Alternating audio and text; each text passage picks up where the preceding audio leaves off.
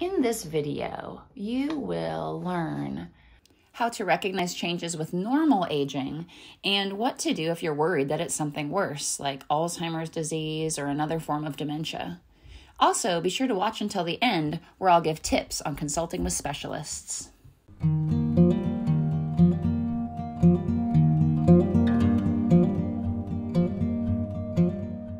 In this idea of normal aging, and we all experience normal aging, there's often a concern for people of, well, am I aging normally or am I not aging normally?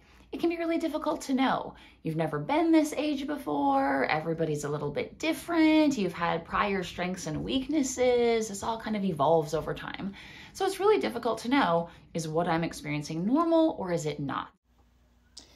There are certain things that we associate with normal aging, and the research suggests is really nothing to be concerned about. For example, with normal aging, we often see slowed processing speed, so the time that it takes for us to process or react to new information is longer. We often see more difficulty in recalling known words. You know, that sense of the tip of the tongue phenomena, where you know the word and you're speaking along, and then all of a sudden the word just doesn't come, and it's much more of a challenge to express yourself fluently.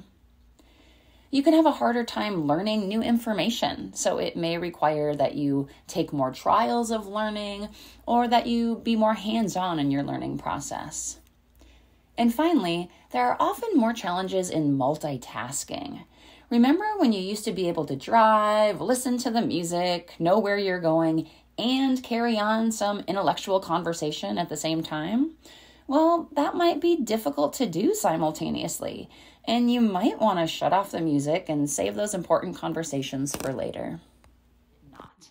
So I have a couple of recommendations and tips for people who are somewhat worried or anxious about whether or not am I experiencing normal aging. First of all, I recommend that you pay attention to the things that you're experiencing.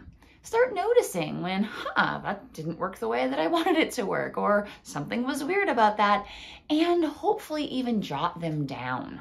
So record this in a notebook, record this in some place where you won't lose it, maybe even put a note in your phone if you're using that type of technology to just make a note, here's the date and here's what happened, and it felt a little weird to me. So by recording these things and tracking them, you're going to be able to remember them a little more accurately. You can see the progression if you're having a progression of problems over time, and you can share the data with other people when you want to. The next thing that I would recommend is that you interact with people you trust. Start asking them, hey, how do you think I'm doing? Am I having memory problems that you've ever noticed? Is anything unusual about what I'm doing or how I'm interacting with you? Has anything changed over time? And as I said, it needs to be somebody that you trust and that you feel comfortable with. Because if you choose somebody who might know you well, but maybe you have a contentious relationship with them, then it might be more difficult to parse out which piece of this is them telling you the honest truth about what they're observing and what's happening for you versus nitpicking something because of a bad dynamic between the two of you, or something where they're a bit jealous or they're a bit unhappy with you to begin with. So picking somebody that you trust and that you feel like can give you some really honest feedback. Another component of monitoring and managing anxiety about whether I'm aging normally is to go to your primary care doctor. Now, ideally, you have a primary care doctor that you love. I want everyone to have a primary care doctor that they love, that they really truly respect, they enjoy, that they feel connected to. If you don't have a primary care doctor like that, I would encourage you to try to make a change. One of the things that they might suggest is to do some basic labs and ruling out some of the things that can be wrong from an internal perspective of metabolic processes and so on can be really important, because there are a lot of reversible causes of problems with cognitive functioning that we can pick up on from a basic blood test. These are things like problems with folate or thyroid functioning, B12 or vitamin D. So all these different things that can be easily tested through a blood test or through a urine test if we're worried about having a urinary tract infection or some other type of infection, that these things can be easily screened for. And if there is a problem in that domain, easily treated. Your provider may also have familiarity with different types of cognitive screens, but these screens tend to be about 30 questions. There's several different versions of them, and your doctor or one of the assistants at your doctor's office may sit down with you and ask you these questions. And when we do these types of screens, it is a brief snapshot in time as to how is my brain working?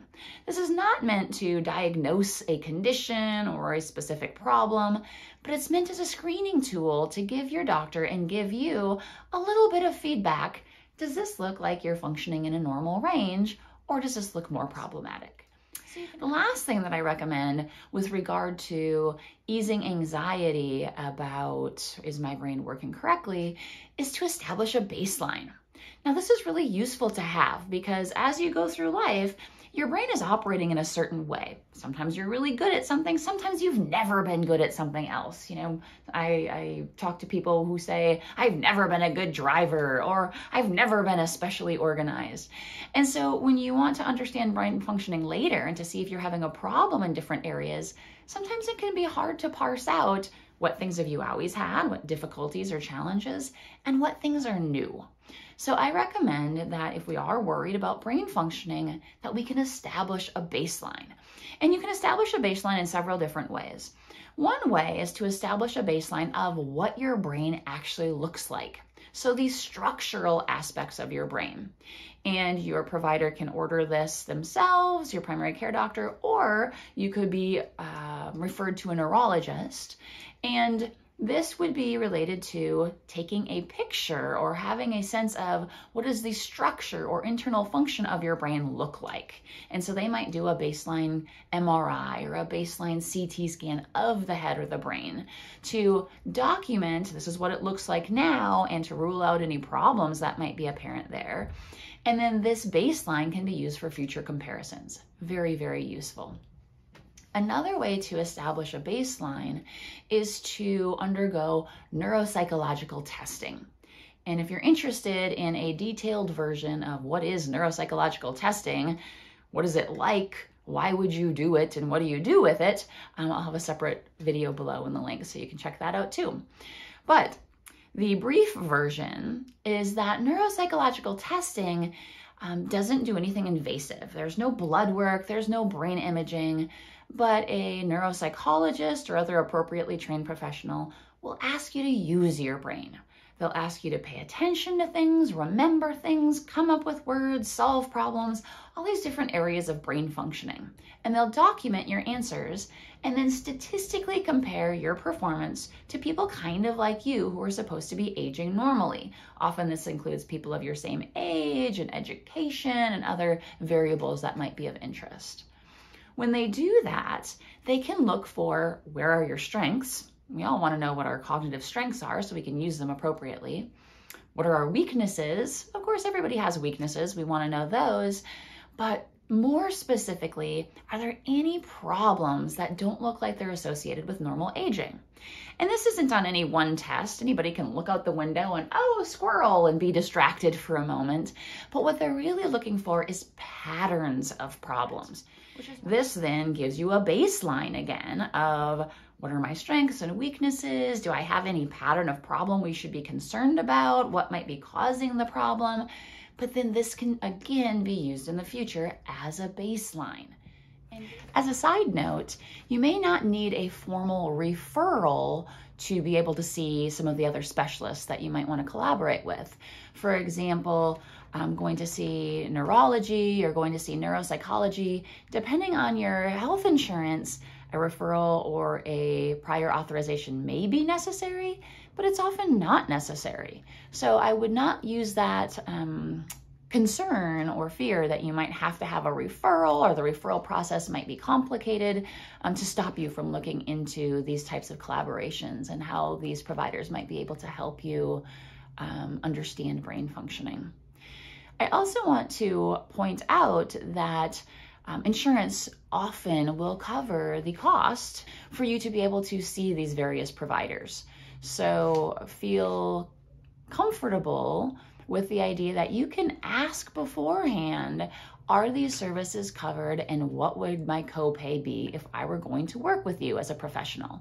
all professionals or all of their offices should be able to provide you with information about how does your insurance consider this type of service and what would you owe at the end of the day.